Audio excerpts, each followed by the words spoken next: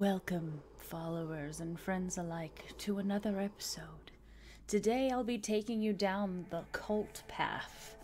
Today, we're still needlefelting, and at this point I feel like I'm trying to make my own cult of needlefelters. But no, we are making the Lamb from Cult of the Lamb, the new game that just came out recently and I am currently addicted with. I'm honestly starting to think that the people who made this game know that Animal Crossing 1 is crack, and 2, people like to swing shiny swords at monsters and go bam bam and give me shiny thing as reward, thank you. So I do believe that they're trying to make a cult of their own. Don't quote me on that, but like if somebody asks, breaking news, I came up with it first. So we're starting with the head. This was kind of a tricky endeavor, I'm not going to lie to you. So we start by, of course, just rolling this up. I want a circle. Why do I want a circle? Well, for some reason I thought I needed a circle and I made it too big, so now we're making it smaller.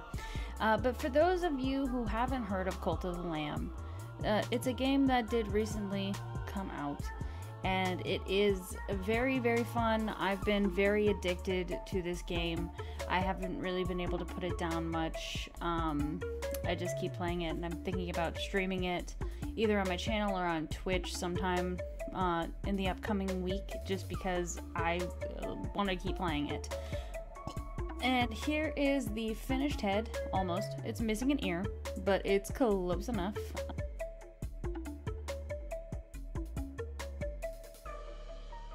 As you can see, we have summoned our dark powers here, because that doesn't look like an ear, does it? But it will. Look at that. Now it's an ear. I had to sacrifice one of the cats to make that happen, but it did. And now we have some luscious, gorgeous, flowing locks. Sadly, I spent maybe, I don't know, an hour less or so trying to get this hair just perfect, because as we went over last time, I have a bit of a problem with making things needing to look a certain way. But since we are not going to continue using this head, spoiler alert, we're just gonna move on from the head and not really worry about it. So as you can see, I finished the hair, attached the eyes. I'm making the collar, attaching this little binky thing for the body so that I have something to attach the arms and the legs to, as you see right there. The disproportions are, of course, on purpose, as that is how the lamb is presented. I'm trying to make this and cover up his indecency, because no cult leader should be caught with their rear end hanging out. And here I'm trying to make the blood in the eyes with Poscas, which was a terrible mistake to even try and put Posca markers on felt. I've seen Graveyard Loon do this a couple times, but I'm pretty sure looking back at it, it was only the parts that were actually made of like paper felt, like the actual felt that's like fabric and not yarn. So that was a huge mistake.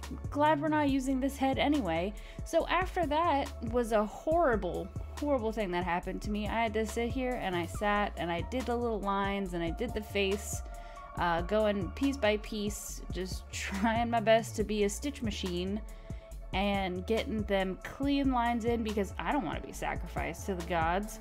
So now we have the bell attached to the collar and he's all good. I still am feeling so ridiculous. I need to add the blood to the eyes. I stabbed my finger, gave that up, decided, alright, look, there he is, he's done, he's great, right? So we all love him, we think that he's cute, right?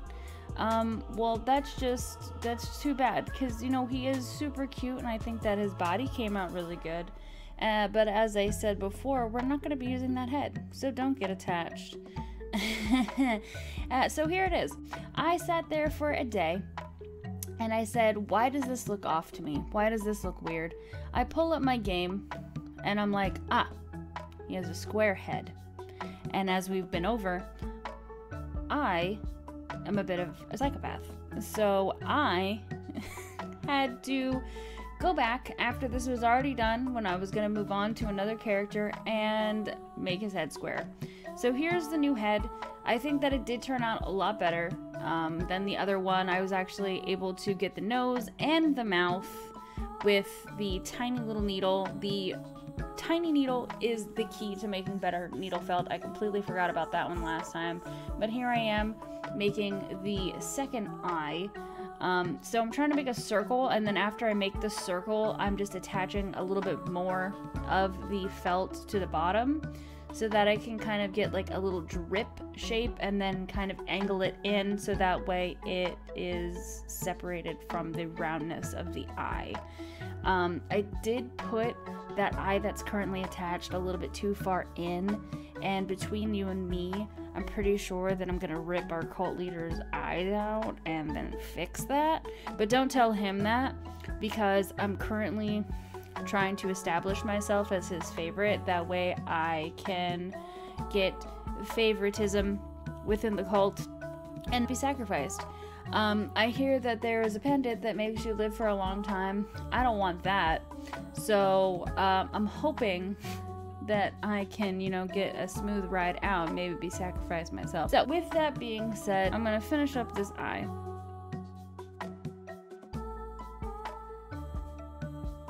Blood was shed for this. Blood was indeed shed for this. I did, in fact, stab my finger multiple times making this project. But you know, when you're part of something greater, sometimes blood must be shed to make your maker, I suppose. Look at that little failure sitting off in the corner over there with a perfectly good body and a weird head that he is going to get rid of. It really is a shame, because it was a cute little round head, but it's just not good. It's not good at all. So we do have to get rid of it.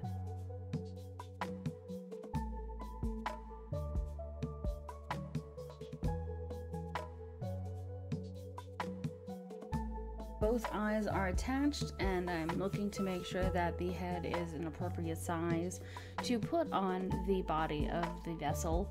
And in order to do that, I did need to kind of square it up, and you know what's about to happen next. I gotta rip the head off of the false prophet. But before I can do that, I do need to finish his actual head first. So we'll come back to the head ripping in a little bit.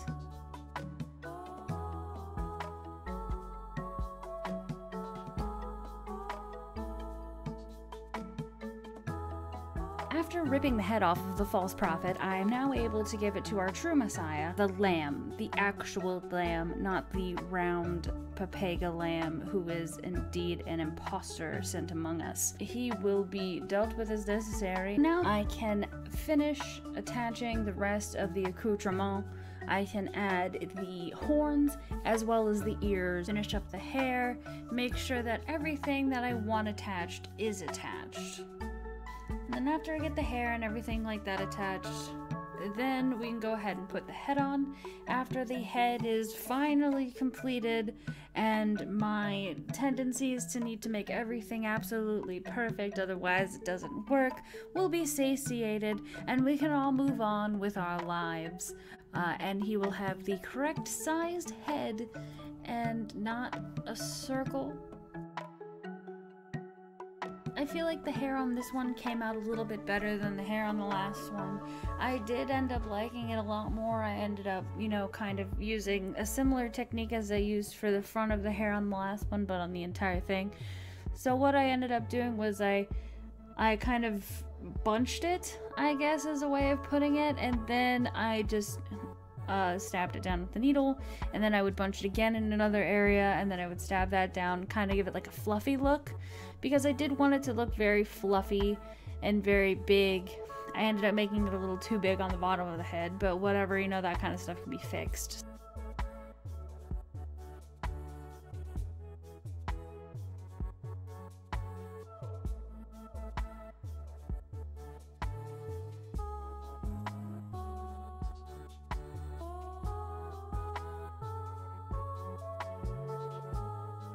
I'm just attaching the rest of the hair here. That way, you know, you guys can kind of see what's going on. You can see me kind of like roll it up and then pin it back down and then roll it up and pin it back down. And it's kind of just that process the whole way around for this whole thing.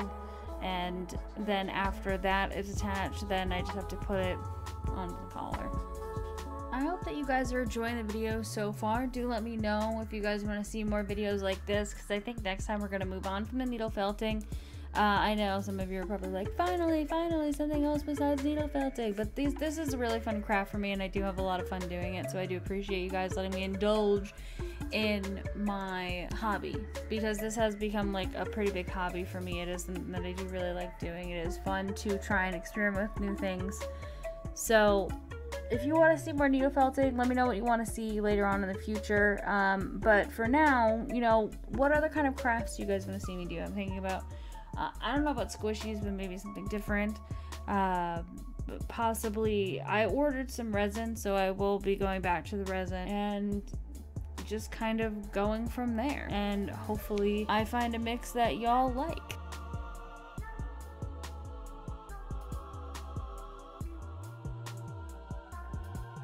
I think that the head makes a dramatic improvement, and I think that it turned out really well with the fixes.